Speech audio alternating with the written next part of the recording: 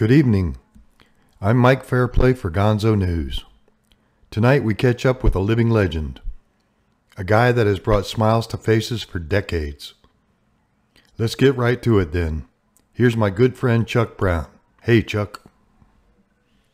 Yeah, I'm 74 years old now, and I'm still wearing my school shorts like Angus Young, for Christ's sake. There comes a time when you gotta say, okay, it was a good run, and just walk away.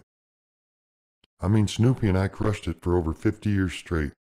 That's Hall of Fame credentials right there. What are Archie and Jughead doing now?